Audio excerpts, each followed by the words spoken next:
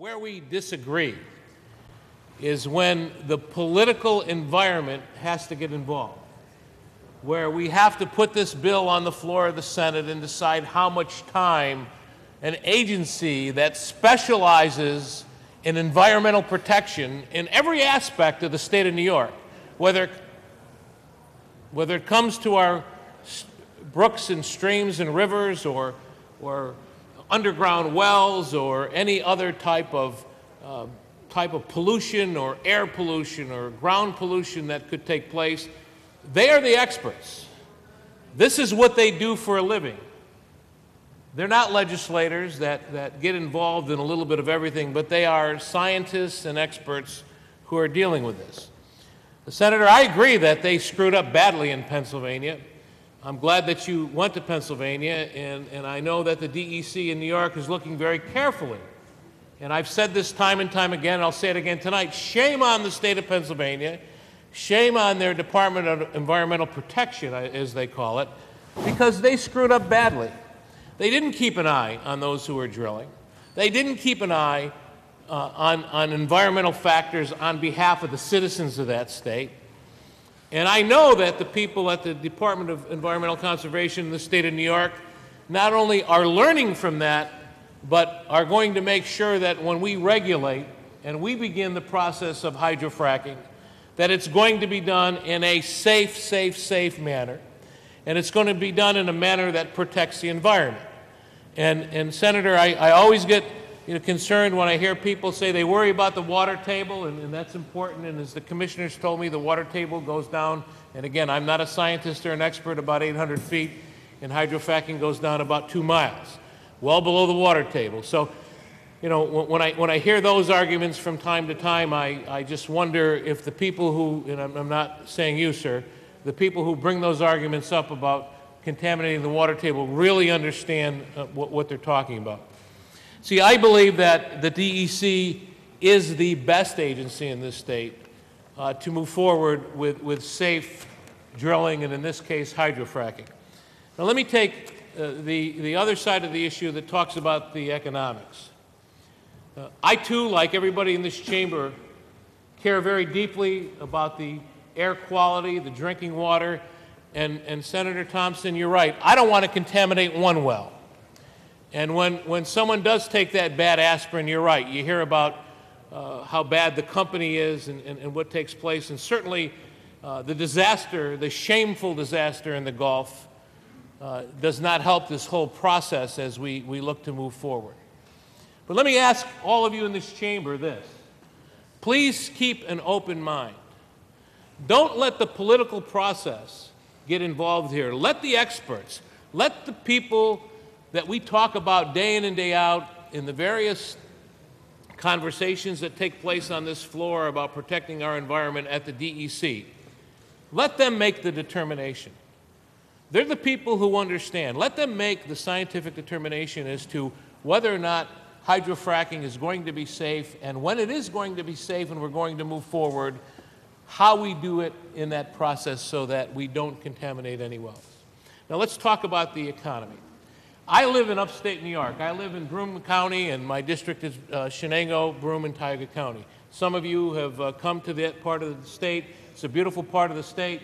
There's probably about 10, 12 counties in upstate New York, maybe a few more, that are involved in the drilling process and where Marcellus shale for hydrofracking is actually one of the richest in the country, They claim there's enough gas in the Marcellus shale under upstate New York that can provide natural gas for this country for decades, many decades to come. From an economic standpoint, the community I live in has been devastated. We used to be the central community for defense contracting. And as a matter of fact, a couple years ago, we got the presidential helicopter at Lockheed Martin. They hired almost 2,500 people, average salary at about $90,000 a year, and then President Obama decided he was going to eliminate that project. They laid those 2,500 people off and another 1,000 on top of that. Not only did that hurt us, but it also hurt the effect with local businesses. And it was unfortunate because billions were spent across the country on stimulus money, and all they had to do is keep that project going. Where am I going with this? We need jobs. The people that I represent, the farmers, let's talk about them.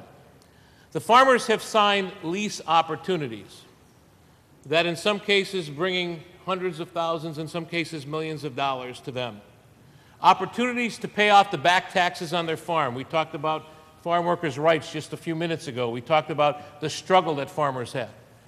Well, many of the farmers in upstate New York now have an opportunity to pay the taxes off, pay the high cost of agriculture, the equipment that they have to go. Those of you, Senator Albertine and others, Senator Young, who have been involved in the process, know the capital expenditure that our farmers have to make. They now have an opportunity because there's an economic opportunity that has come to them, because their land is precious. Underneath their land is a very, very valuable mineral, and someone wants to pay them for that. Now, I understand to extract that mineral, it has to be done in a safe manner, and I think we're all on the same page there. It's just a matter of who controls that, whether the legislative body should control that or the DEC, the expert, should control it. Let me just share some numbers with you in the community that I live in, Broome County, New York. A study that the county had done over the course of the next several years. Hydrofracking could spend on 4,000 wells $14 billion. $14 billion in the community. And that $14 billion already, our local governments have already decided that they've got a plan so that those roads, Senator, get fixed, unlike in Pennsylvania where they did destroy the roads. Because again, we want to be smarter than them. And the roads get fixed, and companies start up, trucking companies, welders. You know, I talked to the people at Bosse's the other day, and I said, if we begin the process of hydrofracking in upstate New York, we'll have to start a new division of Broome, Tioga, Bosse's just to train welders. We could use maybe 2,000, 3,000, 4,000 of them in the course of the next several years. So this is a huge economic development opportunity. That's why I stand here extremely passionate at 11:30 at night. Over 65% of the people in my district support hydrofracking. Now, they support safe hydrofracking. They support it in a manner that it's not going to contaminate wells like they did in Pennsylvania, in a manner that it's not going to hurt the environment. Because as I said to somebody the other day, who knows more about our environment than our farmers? Our farmers have been protectors of our environment for generations.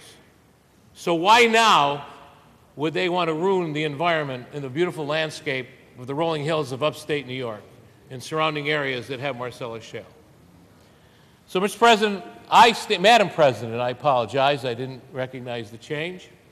Madam President, I stand here very passionate on behalf of the people that I represent, all 300,000, those who are for drilling and those who are against drilling. Because like those who are against drilling for the environment, I too care about the environment. And those who are for drilling for the economic benefit and the future of our communities, I support them too. I want to do this in the right way. But unlike some of my colleagues here, I have faith and confidence in the Department of Environmental Conservation in the state of New York. I believe they will be tougher. I believe they will be safer. And I believe they will over-regulate, and I don't think that's a bad thing when it comes to hydraulic fracking, because others in the state of Pennsylvania and other places have made mistakes. So, Madam President, on behalf of the people I represent, I stand here and say that I am disappointed that the legislature or politics needs to get involved in this process. I wish we would let those who are the experts, those who we hire in the department, those who are the scientists, those who are the geologists, those who understand, not those of us who are generalists, who think we understand what hydrofracking means and hydrofracking does. So, Madam President, I am going to have to oppose this bill vigorously tonight and into the future. I hope that it doesn't pass, because I believe for the economic future of upstate New York, and quite frankly for the environmental safety I want the DEC to make those decisions, not a legislative body.